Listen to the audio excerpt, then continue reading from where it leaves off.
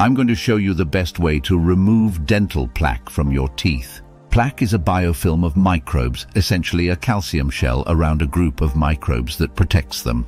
Plaque is a primary cause of gingivitis, bad breath and tooth decay, and it's not just due to lack of brushing or flossing. Even with regular brushing and flossing, plaque can still form.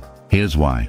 Your mouth harbors the second largest group of microbes in your entire body, with hundreds or even thousands of different species. Most of these microbes are commensal, meaning they live in a neutral, non-harmful relationship with you. These friendly microbes help keep harmful fungi like Candida in check.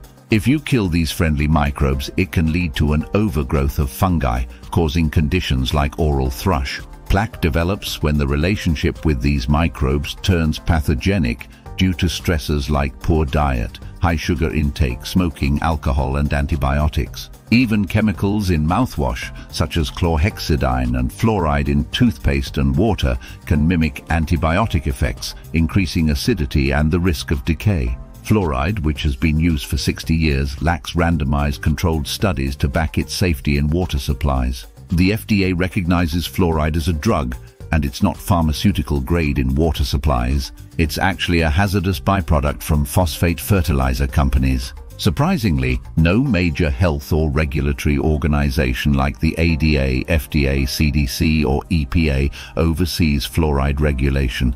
It's managed by a private entity. This highlights the importance of using water filters that remove fluoride.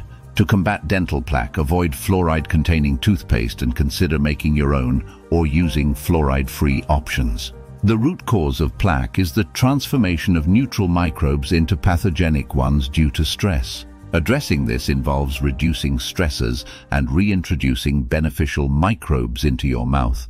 You can buy oral probiotics or consume probiotic-rich foods like sauerkraut, kimchi, and kefir regularly. Additionally, using xylitol gum can help. These new friendly microbes will compete with and reduce the pathogenic ones, improving your oral health. Now, if you have liked this video, hit subscribe